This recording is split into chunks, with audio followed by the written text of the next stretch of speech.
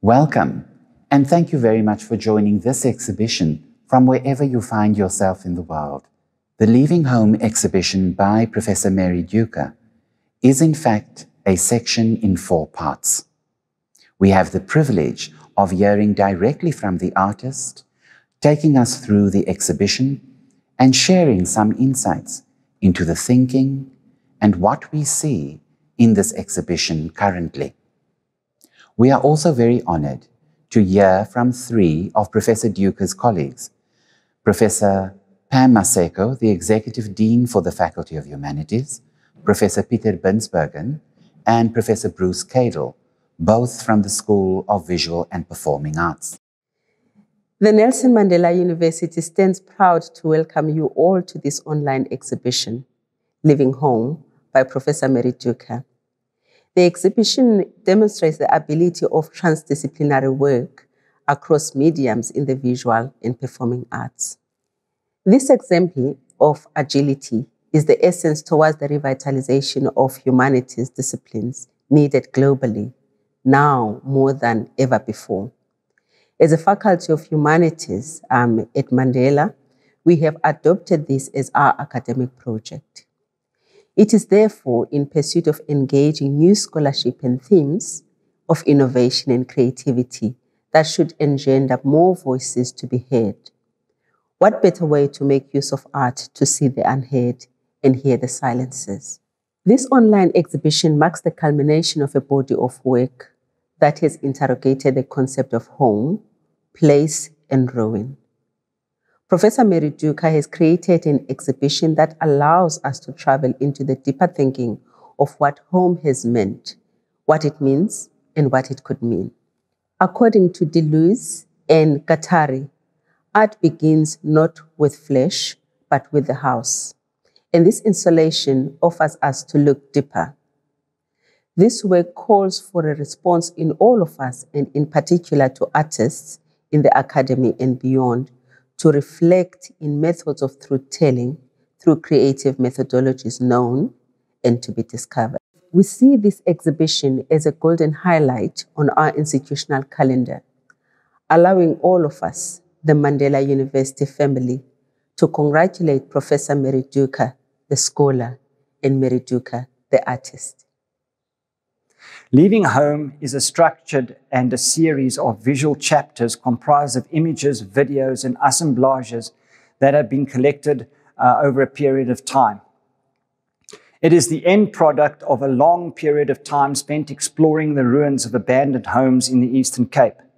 For Mary Duker's research process leading up to the exhibition, it provided a way for her to think about the complexities of the word we call home and the place we call home and what it means, especially to women in all their different various sets and circumstances. Ruined homesteads tell a multiplicity of stories. Stories of quiet violence, of aspirations and expectations, of oppression and entrapment, of vulnerability, and it includes stories that conjure up spectres of racism and patriarchy regarding the wicked histories of the Eastern Cape. The exhibition itself is an expression of the artist's ambivalence towards the very concept and the word that we call home, especially in the way that she was raised and understands that concept. According to Mary, home seems to be an elusive spectre within itself. It's a great honor for me to be able to preside at this opening of Mary Duker's Leaving Home exhibition. It's certainly a significant and auspicious event. It's given me pause to contemplate the past 40 years. I met Mary in 1981 when I was a first-year student in art history, intent on making a mark as an aspiring graphic designer. And I was just a little full of myself as someone who figured he had enough worldliness under his belt to mess with this young, forcefully focused lecturer. She, of course, was having none of that and neatly swatted me down like a fly when I challenged her modus operandi. So it's ironic that we became colleagues, me in graphic design and she in fashion and textiles. And we both shifted hither and thither through various iterations of the art school and its department over the years, into management, out of management, locking horns, becoming allies in no particular order. It has been a fascinating and fulfilling journey, Mary, and I'm really proud to have worked with you all of these many years. And that brings me to the actual exhibition. I pay tribute to you as a respected lecturer, a leader, a colleague, and an artist of repute for what stands before us today. I see a labor of magnanimity of purpose, intensity, meticulous order, and sense made of that which is almost phantom-like, impossible to constrain, and that in its melancholy evokes in me a strange nostalgia and sadness. It compels one to be silent and to contemplate the spaces in between, the absences of presence, and the missing conversations I hear resonating in my own head. As I said to you when I first saw this exhibition, hung some few days back, it is mesmerizing and otherworldly. Lastly, it is thanks to Mary that this gallery exists at Nelson Mandela University, another labor of love and evidence of her never let go maxim. This remarkable space, transformed and remodeled so as to allow the colonial history to coexist with expectant futures, allows the visual arts a space of connection and exchange with the Gqeberha community and beyond. Your imprint on Nelson Mandela University's future history is appreciated, Mary, and I congratulate you on your remarkable achievement with this grand show. Thank you.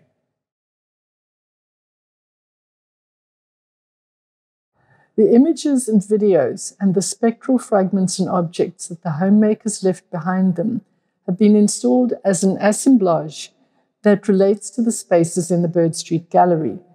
I have a long and positive curatorial connection with these spaces, so it's been fulfilling beyond my dreams to install my own work in them.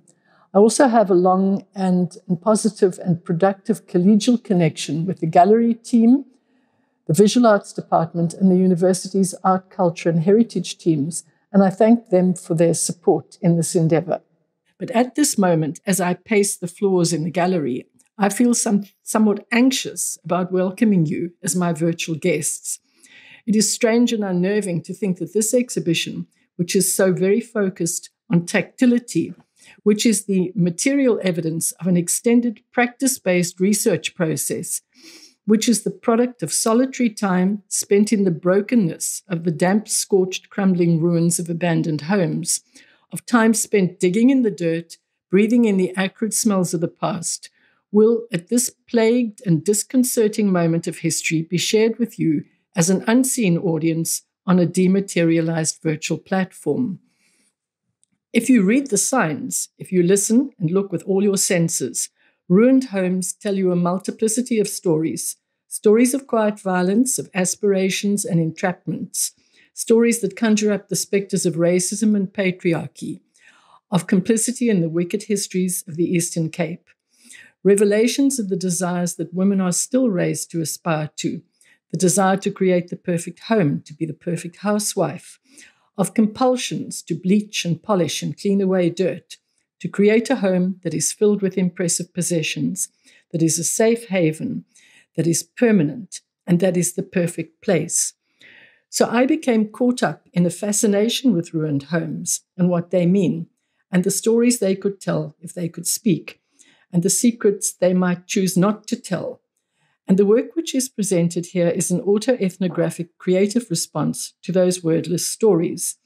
There are 4 distinct and yet intertwined chapters, each located in a separate room and comprising of a series of assemblage installations of found objects, video projections, and hand-tinted, bleached postcards from the edge. In Chapter 1, which is entitled The Afterlife of Desire, the work is located in the grand reception room of the house in which the gallery is located. In the center of the room, there is an installation of bleached, shredded, damaged shoes entitled, If the Shoe Fits, Wear It.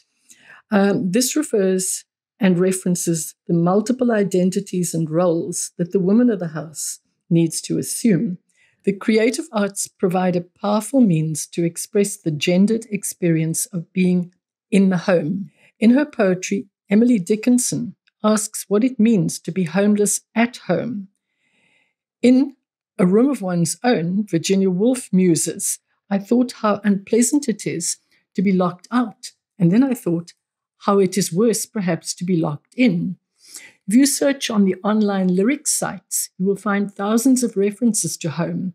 You will find ambivalence, phrases like there is no place like home and home sweet home, lyrics that speak of nostalgia and homesickness, along with those that speak their truths about gender-based violence and the tension and trauma about the world behind closed doors, behind frosted glass windows. So chapter 2 is entitled The Unwritten Archive of Quiet Violence, and that focuses attention on the undocumented, the silenced, and the erased histories of women within the home in all its constructions and its manifestations. The research process leading up to the exhibition provided a way to think about the complexities of what home means. Home is an ever elusive imaginary. Home is a site of unhomeliness. Home is a site of fear, of desire, of contentment. It's been a way to reflect on what it means for women to have to leave the refuge of home, to abandon its four walls, whether willingly or unwillingly. And finally, it's a way to think visually about the nuanced and often violent, gendered, entangled power relations of domesticity and the women whose lives are impacted on by those. Now, Chapter 3, Leaving Home, has as its centerpiece an installation of cozy fires. The ashes I collected from the reassuring fires I lit in the grate when I returned home from each visit to the sites of abandonment. On the walls are more postcards from the edge, quite abstract images exploring the destructive effects of fire, the burned, ruined spaces left behind. The images frame a video projection entitled Lines of Flight, after Deleuze, which both celebrates and mourns the act of fleeing, soaring above the now erased home. So if you so choose, the abandoned home can be read not just as an empty space, not just as crumbling walls, not just as a place you drive past unseen, but rather as an entanglement, as a site, as an archive, and as a highly complex text.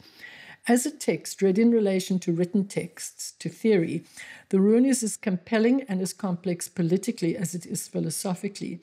It's the past and the future enmeshed in the present. As I set out to make sense of reading in and through the ruin, my point of departure was Freud and his writings on loss, lack, and the uncanny. Then I moved to the theories of place from Jantz and Raud, then on to Derrida with his focus on the archive and on hauntology, texts that facilitate a reading of the abandoned home as an archive that is both spectral and in denial about itself, a place that shelters itself from the memory it is forgetting. Then on to Deleuze and Guattari and ways of thinking about the subject in place differently, about generative possibilities, the generative possibilities of the encounter with exteriorities that allows for a crumbling of the fixity of identities and a becoming. Then, and this is where I am settled at present, onto the new materialist feminist writings of Braidotti and van der Tain, focused as these are on the fluxes of matter and mind, of body and spirit, and on the transversality of spatio-temporality, disciplinarity and paradigms, and the active formation of theory. So finally, the title of Chapter 4, The Return of the Repressed, that is a homage to Louise Bourgeois. The visual focus of the installation in the big schoolhouse gallery is on breakages and ruptures. In the center of it is an assemblage focused on complex memories. This is the only part of the exhibition in which I allude, however obliquely, to the complexities of my own childhood in a fraught domestic setting. At the very back end of the gallery is an evidence table containing trays in which are laid out some of the scores of ceramic shards that I disinterred in middens and that I found lying in the arid veldt. Evidence of years and decades of breakages, accompanied by the sounds of glass breaking and the jarring, scraping noise of it being swept up. Above it is a final video projection floating over the skeleton framework of destroyed houses, final leaving home.